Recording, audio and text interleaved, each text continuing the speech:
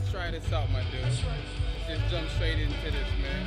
We got the sliders, the ribs, the oxtails, the pastas, mac and cheese.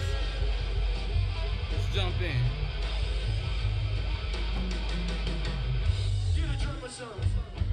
Mac and cheese is jumping. Mac and cheese is jumping right now. Let's see.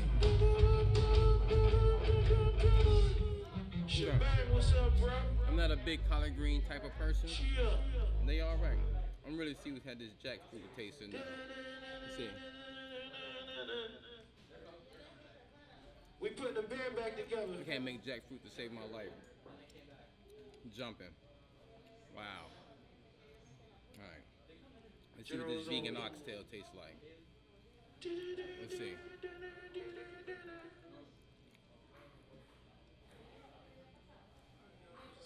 Wow.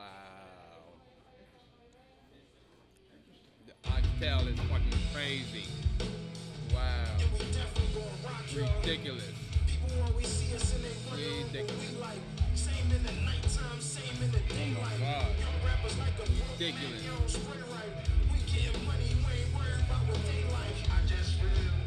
How's it good? That oxtail, ridiculous. Wow. Alright. Let's see what this slider talk about. Let's see what this slider talk about. Okay, you wanna move it? Right here. Okay. Okay. That oxtail is crazy.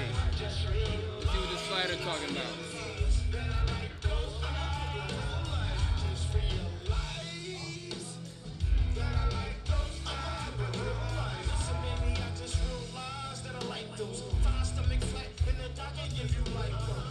That is a good dish. Can't beat the Hawaiian rolls and all that too. So I gotta say though, everything, oxtail is incredible. I don't know how she make the jackfruit. I can't make jackfruit. Jackfruit is good too.